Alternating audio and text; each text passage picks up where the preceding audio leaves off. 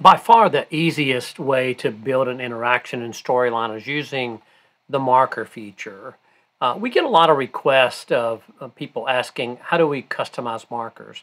Markers have come a long way, and Articulate's created some really cool features within the marker that you can easily use. But let's talk about those things that are a little bit outside of what you can do just out of the box. So let's insert a marker and get started. So markers are found here under Insert, and you can see there are 10 categories.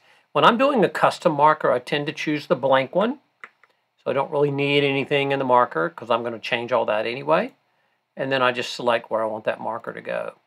Now, some of the new features Articulate has about resizing are great here, but for now, I'm just going to move this marker label over here to the side and just talk about what do I want to do with the actual marker itself.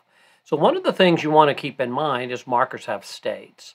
So if they have states, you can edit those states. So I'm just going to come down here first and take the pulse off the animation here. So I don't really want that because that's going to look a little bit weird on my custom marker. So I'm going to go to None. And then I'm going to come down here and hit Edit States.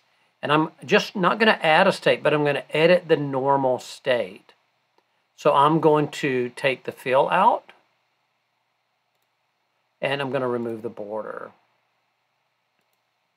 Now you can still see where the marker was, and there's a small little plus sign right there that you might be able to see. That's showing you the top left-hand corner of that marker. So that's going to be important for me to know where my marker actually lives. So now I can put anything on this state stage that I want. I could even insert, any picture from content library. So if I wanted to come in here and maybe we're looking at a machine. Just type in machine. That ought to give us something. I don't know if that's going to be valuable for us or not. But now I can resize this. And what I want to be sensitive around is if this is where that marker originally lived, you see that plus sign? And I have that label coming off the side, I want to make sure this is going to work with that. So if I put it there, or it's just slightly overlapping that label, this image now, and I can make it as big as I want actually, will be the marker. So I'll hit Done, and then I can come in here and kind of see, all right, that's a little bit close, so maybe I hit Edit and move this image a little bit to the left, and now you'll see that the marker is going to spin off of that quite nicely. And I'll come in here, the title, this is the title. Oh, wow. This is the title. And then I'll just put in some random text here. I'll do some lorem ipsum text. And so now we have this marker here.